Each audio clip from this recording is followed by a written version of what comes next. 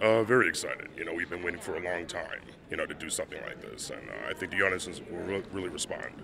You know, I think this is the crucible, the high seat of genre, power and fans, and I think they'll have a good time with it. I think we'll get a good gauge, what they think about the film, or the anticipation of the film. Aaron as the character, the work we put in, writing the screenplay, myriad of things. I think they'll really dig it.